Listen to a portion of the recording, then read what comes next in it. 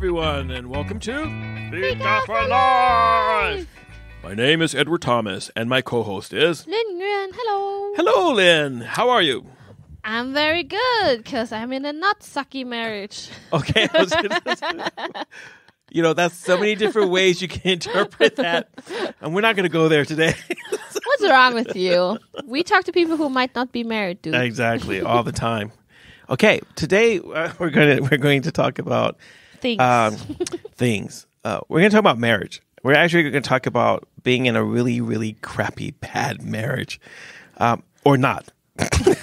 Hopefully you're not, and you're not going to be. Yeah. But it's likely that people will be, because there are a lot of cases of bad marriage. Yeah, there's a lot of bad marriages out there, and the risk is that if you're not really prepared for marriage, it's gonna suck.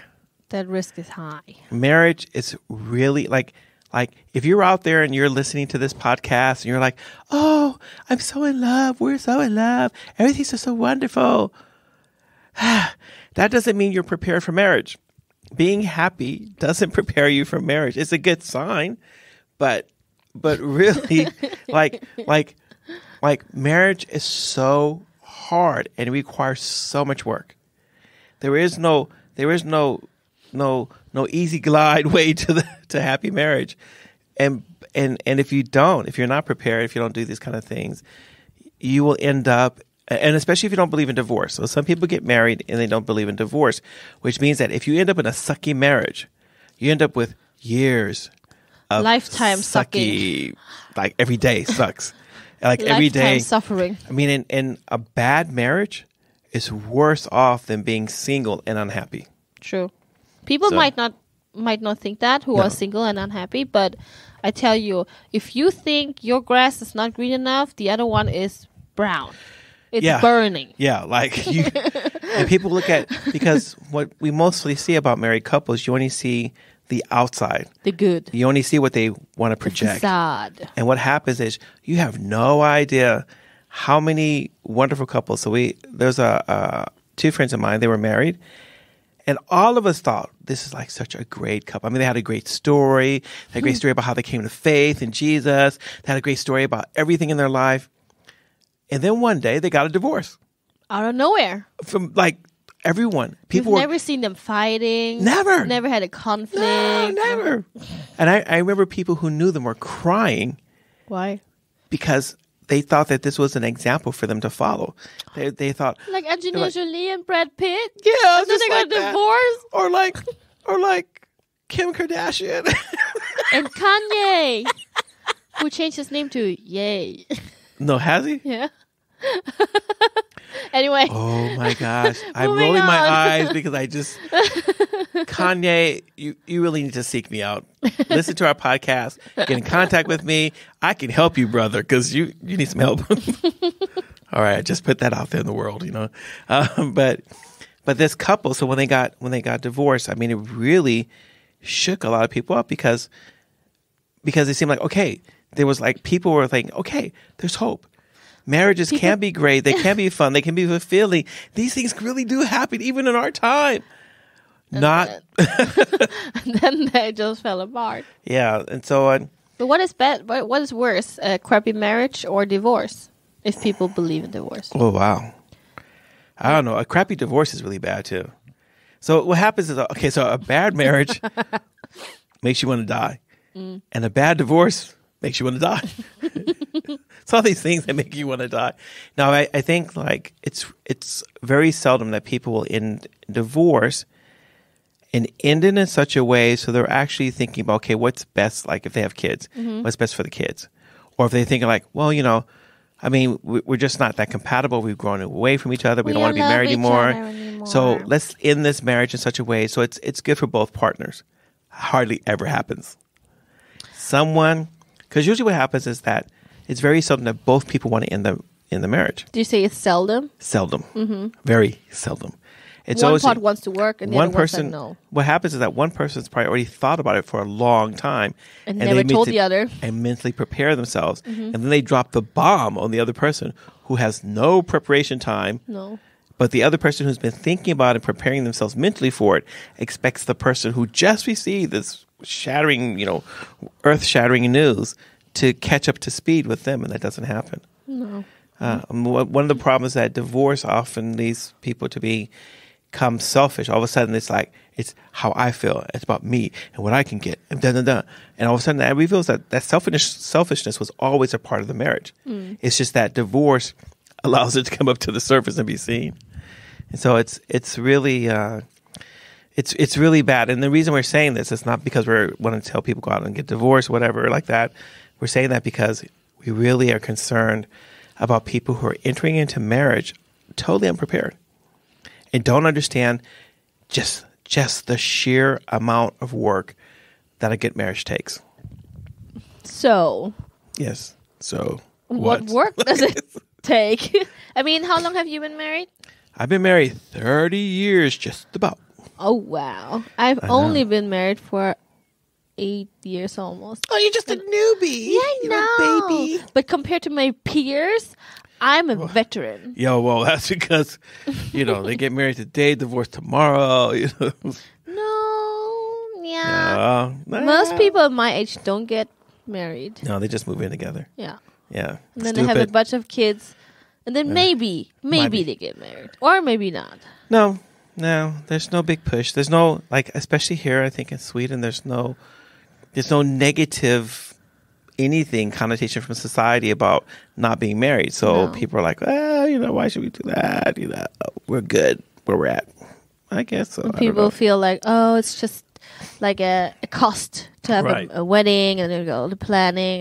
It does cost. It doesn't have to be. No. You could go to the civil office, sign a paper, but you have 2 witnesses. Finished. Yeah, but you get married in the Church of Sweden. It doesn't cost anything. Huh? If one of you is a member of the Church of Sweden, you got this big, gigantic church. Yeah, but they're thinking about the wedding party, and it has to be perfect. But you don't have to do that. Yeah, but people think that. But see, that's the whole thing. They've already, people have already got sucked in. You already know that people are not dealing with reality when they think that dealing with reality. It's not enough for them to just celebrate with their family and friends. No. Their promises they're making to each other, the music, and having a really nice wedding ceremony. People think now we got to go all out and prove something to people by the party, and so you spend all this money. I'm like, listen. Spend this money on counseling. You can have McDonald's. You can get McDonald's to cater it. No, but I mean, it doesn't. I mean, that was the thing I like about you guys' wedding, is that was so cheap. That's because of you and us. No, okay. No, but you guys, student. But you guys didn't go over the top. No, and it was still nice, and people have fun. I mean, I had a good time.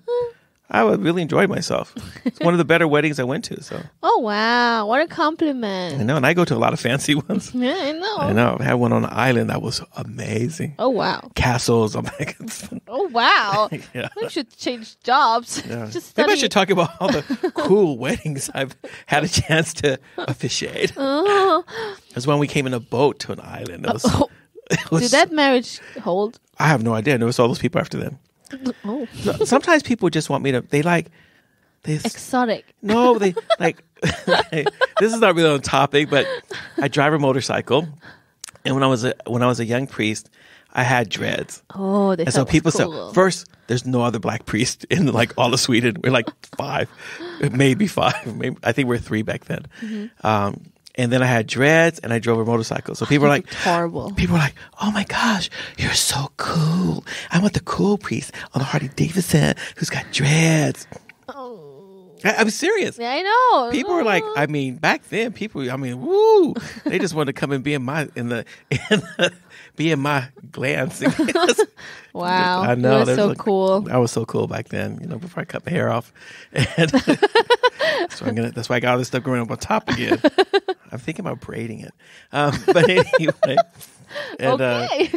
and so people like that. We have a priest and he has an American accent and he drives a motorcycle, because no one else has that. So it's that cool factor. I've got something that you don't have. Ha, ha, ha, ha. Is that a factor for bad marriage? If you only focus on that. But I mean, think like this. Like, how many people you're going to spend 50 years together with someone? Maybe. But all your energy has gone into planning the wedding and the party. And very little has gone into preparing for the marriage. And that's just setting you up for failure. I think that the weird thing is that, I mean, when you start a marathon, you don't get the party at the beginning. You get the party at the end. No. Which in the beginning, before you start training, you're like, let's have the celebration party. I mean, before you go to a marathon, you train the heck out, and then you mentally get prepared for all the suffering and the like. Exactly. Okay, how can I mentally go through this marathon and stuff? And when it's hard during the way, like you push through. Maybe you have some friend running along and like cheer you on, give you water along the way. And then when you come to the finish line, then there's the party. There is the medals. Not in marriage. Not at the beginning. Marriage, it starts off. That's a bad thing. It starts off already at the best you're ever gonna experience. Yeah, the best you're going to look. And then be, whoosh, the money goes down, goes down the drain. It's like, wow, look at that. Wow. It's gonna end bad. But I mean, we talked about divorce before, I think, and now I have a case where my daughter's teacher, she's getting a divorce. I think it's the second time. Wow. And that doesn't surprise me. Yeah, because because I said, oh, the divorce rate in Sweden is really high. Yeah. And it looked like every other person gets divorced. Right. But you said it's not that. It's that the same people who get divorced again. Yeah. Like if you got divorced once, you get remarried, the chance of you getting divorced again is like really 75%. Yeah. So the chance is like really high. And then what happens is it's the people who are repetitive divorcees that are driving the divorce rate up. So if you look at people who have been married only one time, and you look at the divorce rate among people who've only been married one time, that divorce rate is really low.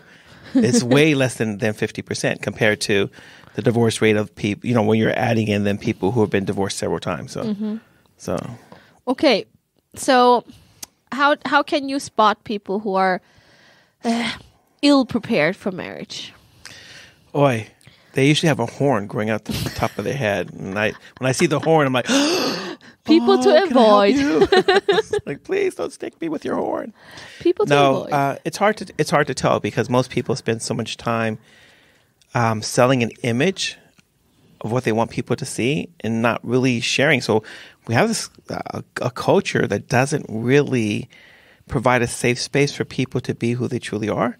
Really? Yeah. In this day and age where people are like, oh, I'm going to be me and blah, blah, blah, individuality. That's still faking it. That's everything. All that stuff where people are like, I'm just going to be me. I'm going to be the real me, blah, blah, blah.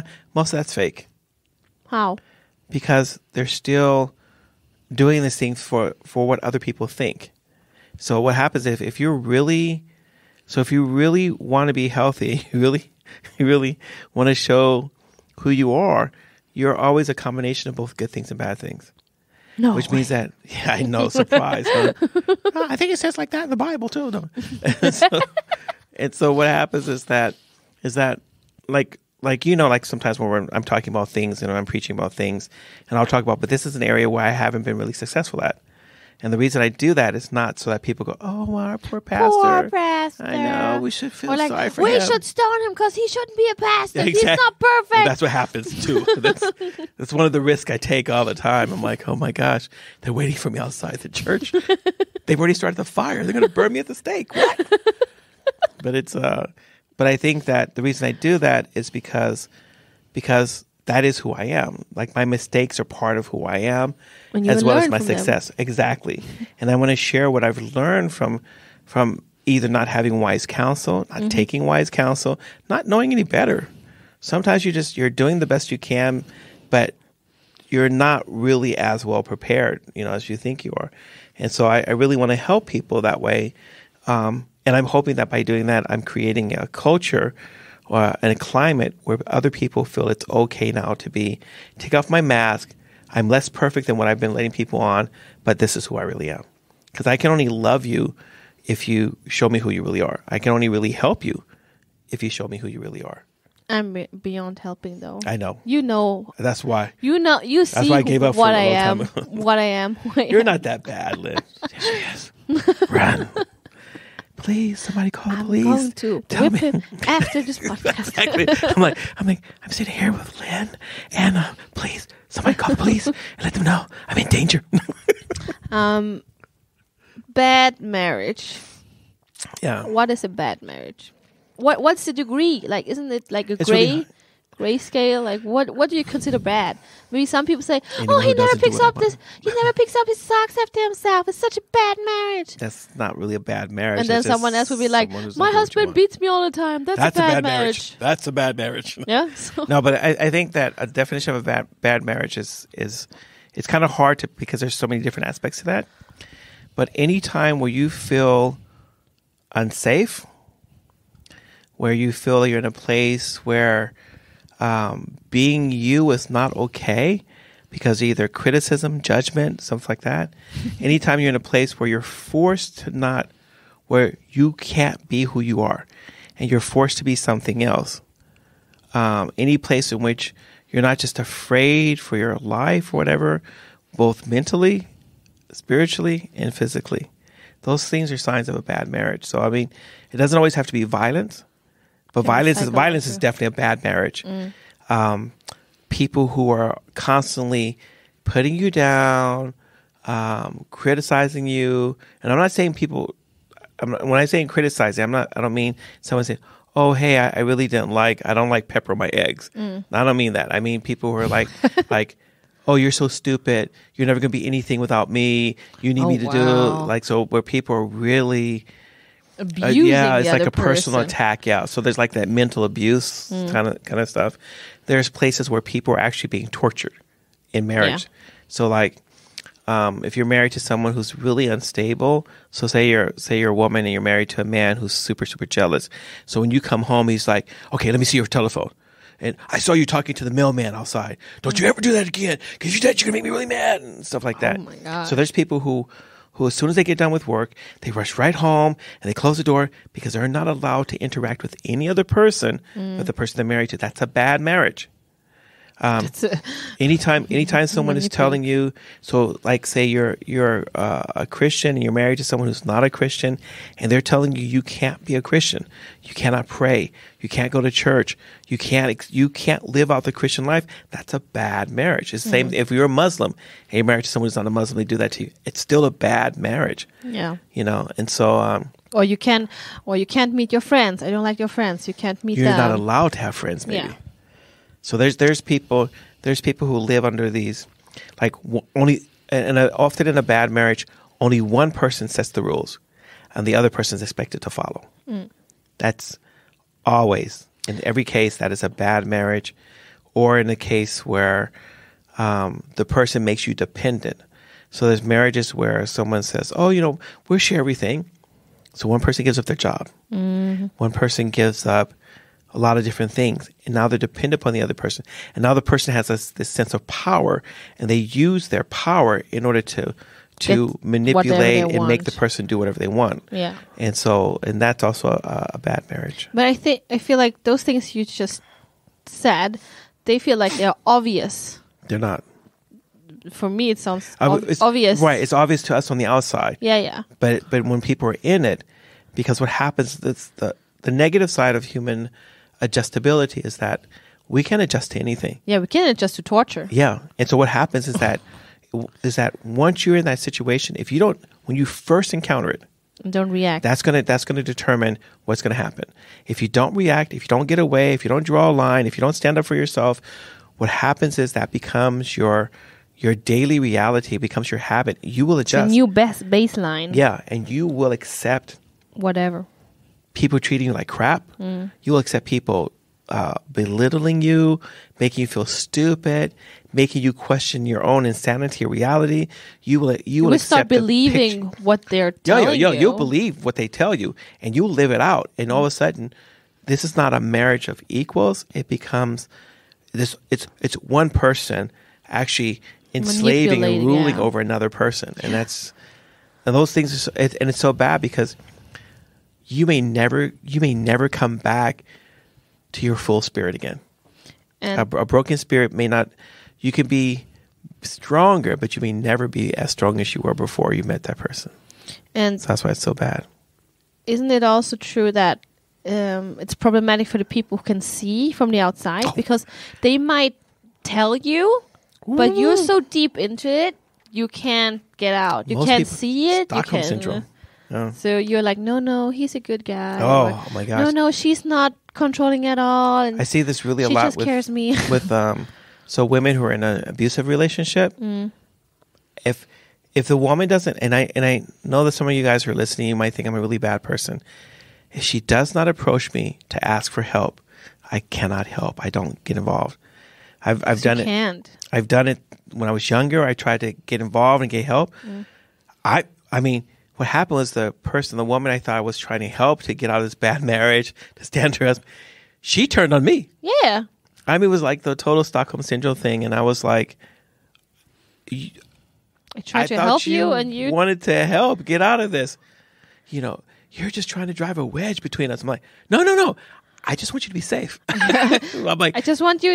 I want him to stop beating you because you're jealous because you really wish you had me. No, I really don't. Like, I don't find you attractive at all. Sorry. I don't even know why he married you. So I'm like, but it's.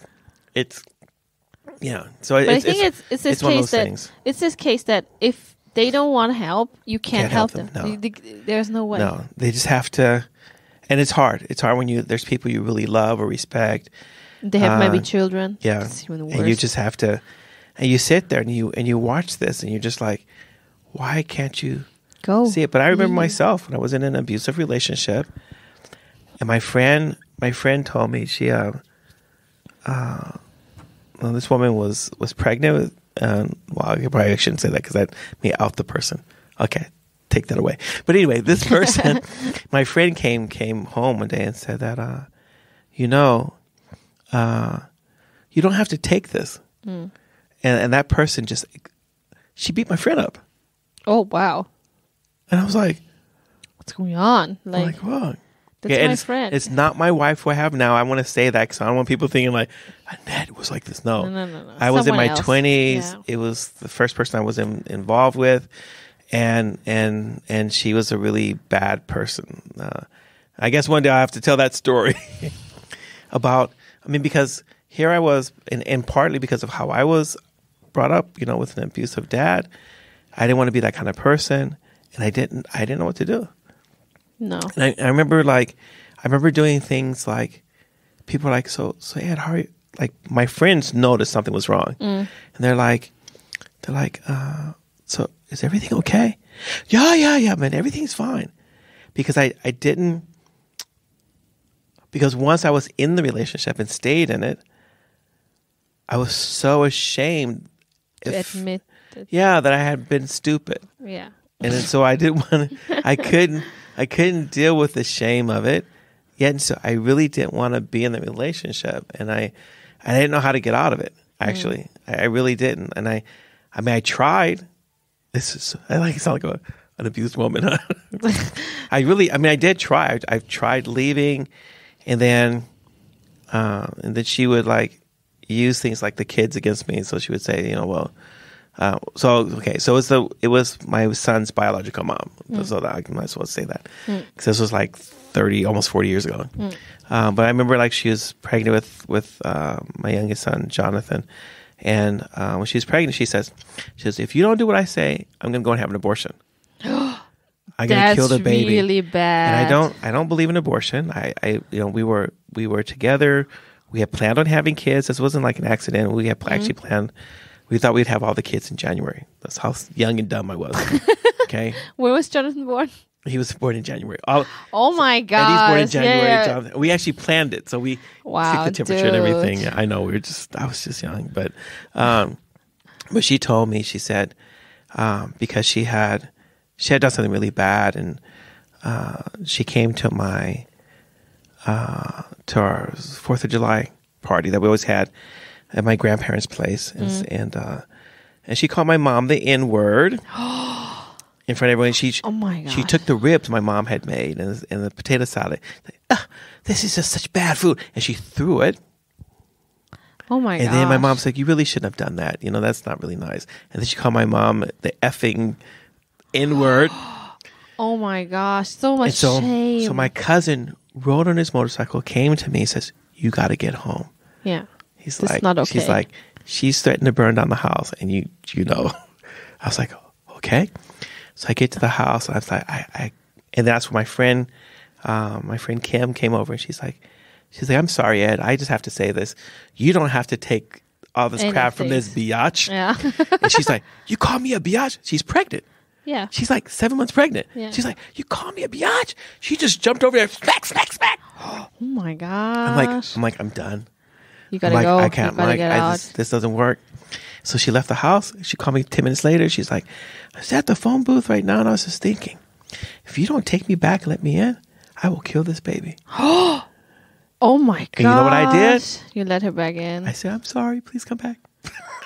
No, but you cared so much for your child. I know. And I mean, what else was supposed to do? I'm like, yeah, go kill him. Yeah, go kill the baby. You know, see if I care.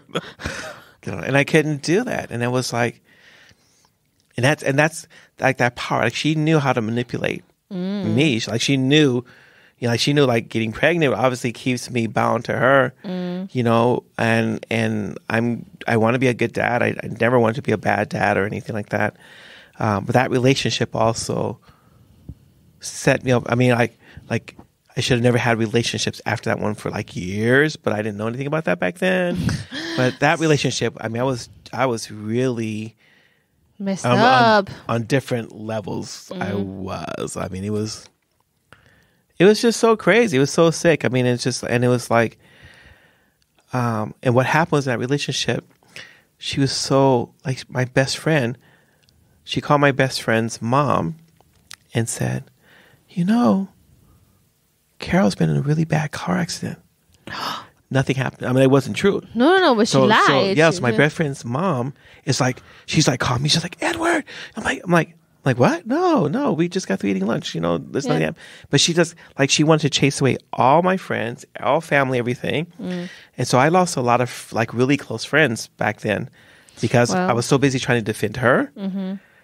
And I wanted to maintain my friends, but I couldn't maintain my friends because my friends were like, this is too much. They're like, this is not Ed, okay. she's abusing you. Yeah.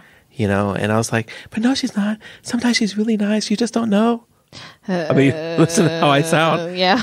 You know, and so it was a really bad time, and I always wondered what was it that happened in my life that made me susceptible to that, prone to this. Yeah, because it's like, relationship. I mean, I was a tennis player. I was in like really great shape. I mean, I could have just punched her in the mouth, but I didn't. Like the thought of punching her in the mouth horrified me. Because you didn't want to be like your dad. I didn't want to be like my dad. But I didn't know, and I didn't know what to do in that situation. And so it was really a hard situation. Yeah, because she was pregnant with your child. Yeah, and but even before she got pregnant, I mean, she was. You shouldn't have planned for more kids after Eddie with that lady. You should have taken Eddie and then she just made me go. But she made me. She says, "If you don't have sex, I'm gonna take him and leave." I mean, I was. You were really young, though. I was young. You became a father when you were 22. 22. And this was like my first like serious relationship as an adult. And I really did love her. I'm going to be honest. I really did. I thought. Wow. And I messed up. I thought that if I just loved her enough. Yeah. That's something people to take home. It's not about you with this kind of people. No, exactly. You can do whatever you want. It's never going to get better. It won't fix it. Someone crosses that line. Someone hits you. Put you down, someone is just torturing your life. You can't do anything to make that person be nice to you because that's a choice they have to make themselves. It's never you don't make me be nice to you. I have to choose to be nice to you. That is my choice. I own my own behavior, and everyone owns their own behavior. And if that person's not nice to you, it's because they choose not to be nice to you. Yeah. And there's nothing you can do about it. You can't love them enough. You can't be nice enough. And everything you give up, when you give, you try to be nice. You try to be loving. You try not to talk to friends. You try not to do anything that's going to trigger them and make them go off or whatever. You know what? All you do is lose power. You lose self-respect. You lose energy. And you just become their slave. And they're going to step on you. They're going to wipe their feet on you. They're going to make you feel like crap, and you lose so Self-worth. much. You lose self-worth, self-esteem.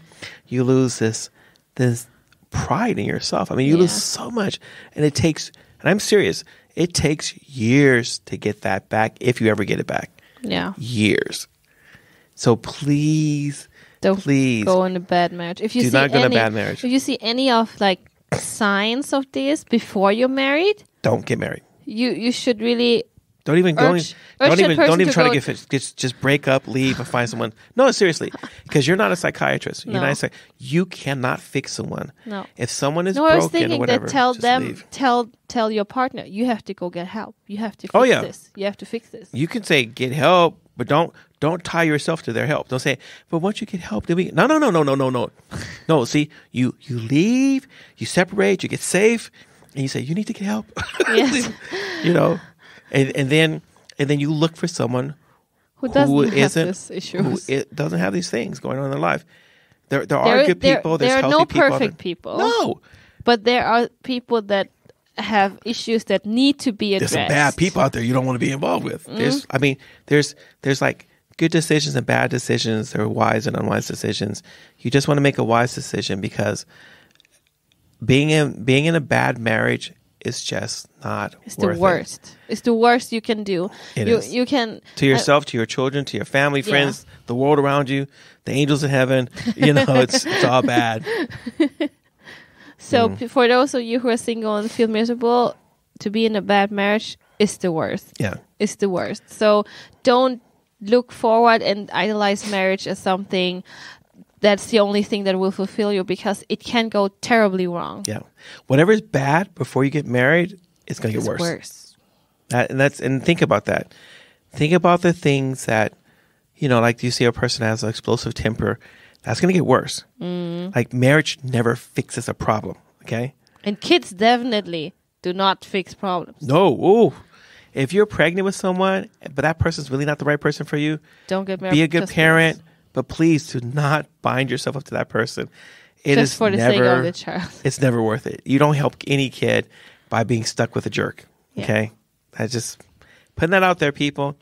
All right. Well, I guess, wisdom Lynn, for you. Wow, this was a really heavy one. So, if you guys have comments, or if there's more things you want to know about stuff like this, you know, we're definitely here for you, and you can please write to us and let us know. And if you're in that situation, please get help. Yes. Do not stay one day longer in an abusive, bad, horrible marriage. I know some people are saying, Ed, you're not really Christian. You know, people shouldn't get divorced. Sometimes listen, it's not a sin to get divorced. I'm just going to put that out there. There's no verse in the Bible that says it's a sin. That says God doesn't like it. It says that it's not the best thing maybe for us. It's not what he thought we should do. It's not a sin. There is no sacrifice required for getting a divorce. And if you find the Bible verse that says it's a sin, please send it to me, because you're lying, okay?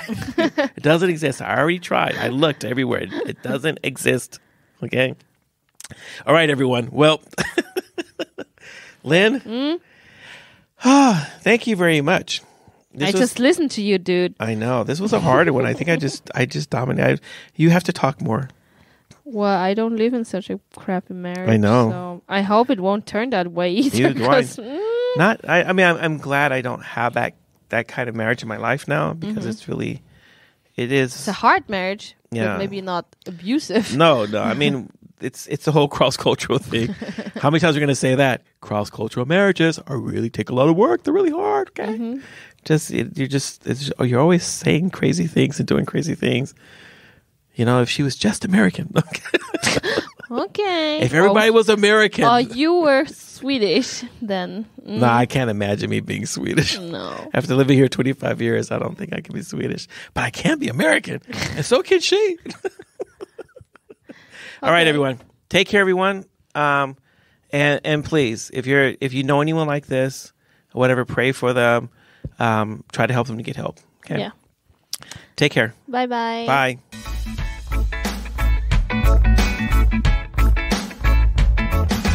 Thank you for listening. If you have any comments or ideas, please send us a message to fikaforlife@mail.com. Fika, Fika. This was the Fika for Life podcast with Linh Nguyen and Edward Thomas. And we hope to hear you again.